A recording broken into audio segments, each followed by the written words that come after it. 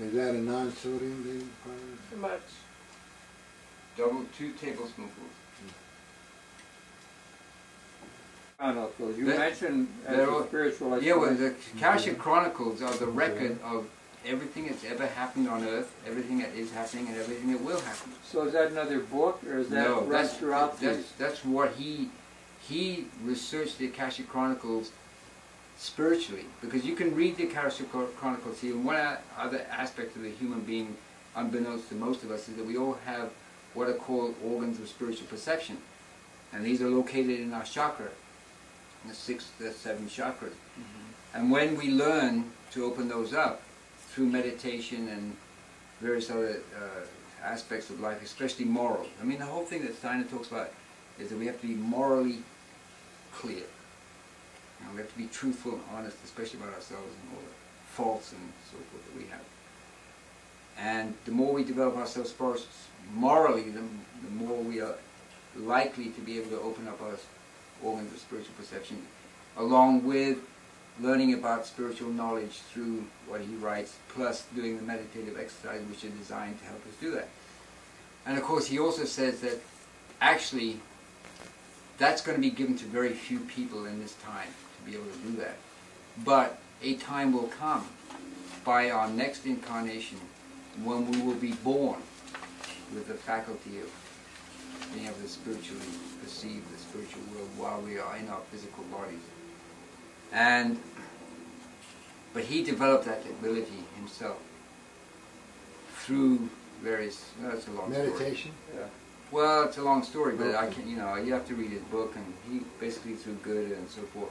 But anyway, the point is that when you can, one of that, and of course there's many aspects to being able to see into the spiritual world, but one of the major ones is this Akashic Chronicle. So the Akashic Chronicle, then the whole history of life is there.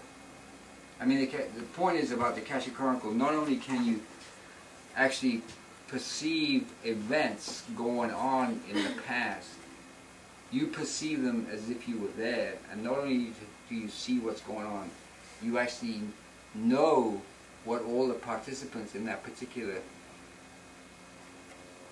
event were thinking and feeling while they were doing it. What's the name of this catchy? Akashic. A-K-A. Is that the name of a group of writing or something? No, it's all called, yeah, it's a spiritual writing. A-K-A-S-H-I-C. Akashic Chronicle. And in other words, what we're doing right now, and me talking to you and you listening to me, and this cooking going on, and all the thoughts that are going on, and all the feelings that are going on in you right now, is being imprinted in the Akashic record.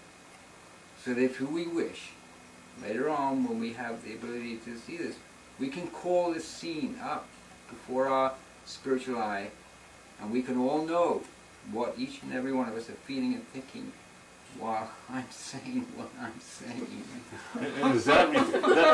That's awesome. As Christ said, everything will be revealed. So we'll be able to find out who killed Kennedy. No problem. And that as well as being recorded. What? They're looking at the Akashic Chronicles. That as well as being recorded. Yeah, definitely. Everything. Right, just what you said. That's right. Do you want to know all this? It's not a book. What is it? I just told you what it is. No, I mean, we just, as we're saying things, these are imprinted into this occult, what they call the occult record. Occult means hidden. Okay, it has nothing to do with black magic, although it can do, of course. But it just means it's this spiritual script, which is written by our activities and deeds and thoughts and feelings while we're doing them. Forever and ever, amen. First computer. No, it's nothing to do with computers. So you could go back and watch the Battle of Waterloo. Yeah, and you can watch, you can do that. You can also find out what happened in Watergate. Are there people that can do this? Spiritual people can do this. People who are doing, I don't know, I wouldn't say spiritual people is the right description. People who have learned to open up their organs of spiritual perception. You can go back to the crucifixion and witness that for yourself. Whatever. Anything you can. That's what Christ means by everything will be revealed. What? That would be like a goal. What, a goal to do what? I mean, that would be like, you know... Yeah, you know, everything's going to... See, because the history that we've been taught is just the...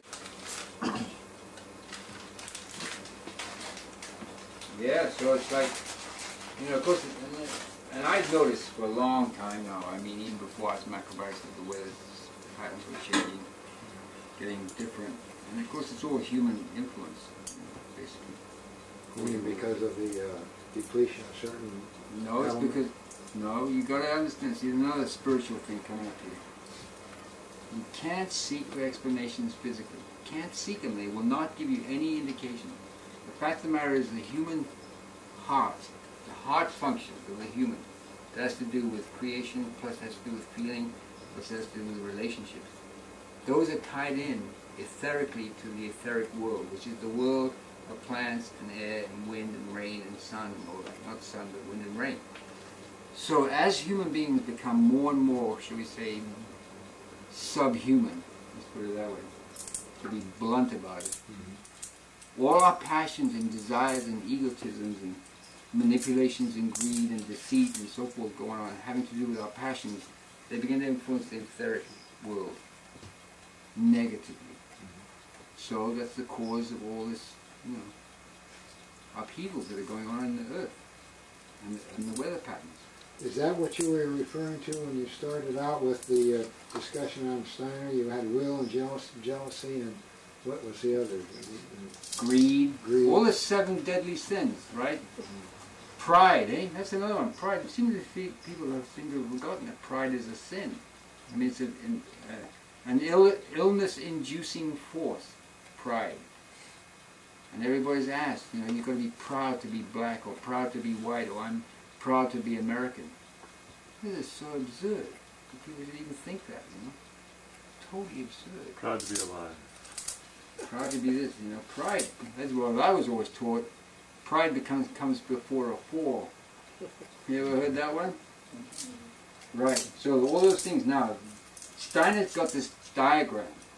He says, in order to understand the phenomena that have to do with earthquakes, volcanoes going up, you know, storms, tsunamis, blizzards, tornadoes, hurricanes, all these things going on, disturbances of the weather, and the telluric, what they call telluric activity, tellus has to do with the earth, is, he drew this picture, and and he didn't say much about it actually, because a lot of this delves, he said a lot of this stuff delves into deep mysteries that I can't really tell you about, they're too deep, you know, I can't tell you about those right now. All he did was he just drew a circle of the earth, and then he drew all these figures.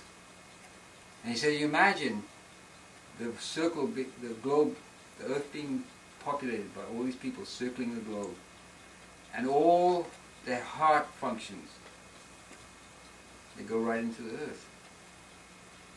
And he says, you have to understand that the way the human being is, feels, thinks, and does, influences everything in nature, even to the way the plants grow. So that's the explanation, and it's no good trying to explain with all this stuff. The wind, the way the wind is, and the way the what's his name, the rain comes and so forth, the patterns of the clouds, all those are influenced by people and the way they think and feel and act.